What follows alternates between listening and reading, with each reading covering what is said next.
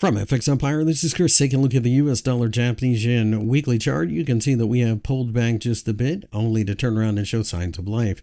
147.80 underneath continues to be an area of importance.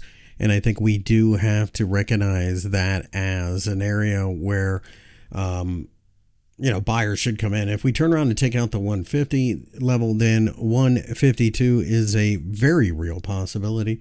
All things being equal, this is a very choppy market that still favors the upside due to the interest rate differential.